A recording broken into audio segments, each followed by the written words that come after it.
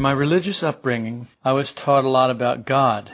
Nearly all teaching centered around Him. God isn't mentioned much in your talks. Why is that? I think that's a good question. It's a good question because people, when they think about spirituality, when they think about something apart from life, esoteric, they think about God. And they think about God because that's what they were programmed to think about. The problem with religion, from my perspective, is that it has failed. It has not done what it set out to do. It has not reached its aim. It hasn't accomplished its goal. It hasn't gotten there. People were supposed to be becoming like the founder, the leader of whatever the religion accumulated around. And I use that term specifically because that's the way I see it. I see it that a religion grows around a person, a leader, someone who actually did something. And then the people who would like to live like that, would like to do that, then are attracted to that person. But then other people are attracted as well. People who don't necessarily want to live like that, but who want to be around somebody who lives like that.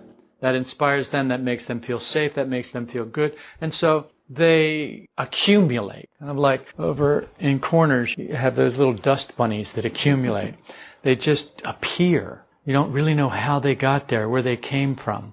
They're just there. It's like, well, how about that? And that's the way I see religions. It's an accumulative process because it's the process of life.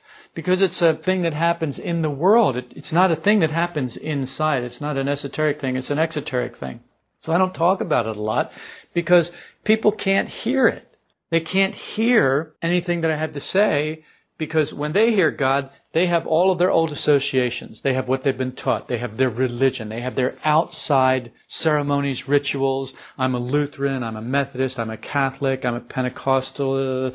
I'm a Jew. I'm a Hindu. I'm a Buddhist. And that all gets in the way. All those things are basically stepped down versions of the real deal.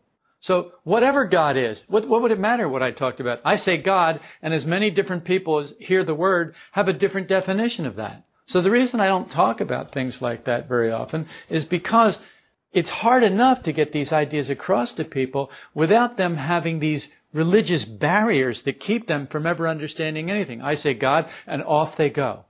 They remember the time they were in catechism, or they remember the time they were in Sunday school, or they remember the time that the preacher said this, or the deacon did that.